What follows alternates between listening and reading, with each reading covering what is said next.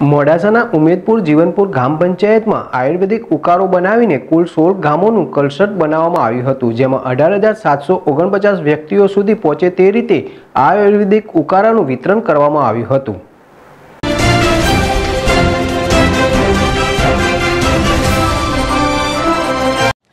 આખું વિશ્વ કોરોના સામે જંગ લડી રહ્યું છે. કોરોના મહામારીનો પ્રકોપ દિવસે દિવસે વધતો જાય છે, ત્યારે આ મહામારીથી બચવા માટે લોકોને ઘરમાં જ રહેવું કહેવામાં આવે છે.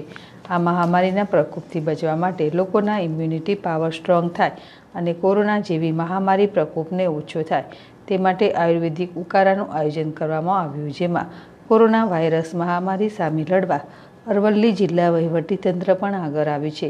તાલુકા પંચાયત મોડાસાના સહયોગથી ઉમેદપુર જીવનપુર ગ્રામ પંચાયતમાં આયુર્વેદિક ઉકાળો બનાવવામાં આવ્યો, જેમાં કુલ 16 ગામનું ક્લસ્ટર બનાવવામાં આવ્યું, જેમાં 18,749 વ્યક્તિઓ સુધી આ ઉકાળો પહોંચે તે રીતે આયોજન કરવામાં આવ્યું.